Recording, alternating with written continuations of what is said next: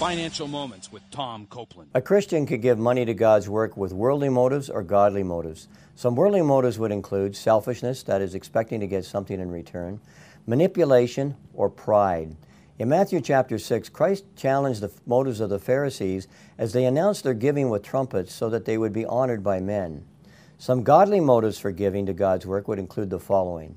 First, worshiping and serving God. Secondly, demonstrating your faith and trust in the Lord, Proverbs 3, 5, and 6.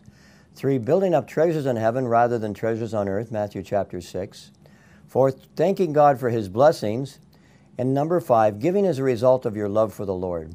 Our motives are important to God, 1 Corinthians 4, which says, the Lord will expose the motives of men's hearts. In summary, as you give to God's work, ensure that your motives are godly and God will bless you abundantly. To learn more, check out CoplandFinancialMinistries.org. Again, CoplandFinancialMinistries.org.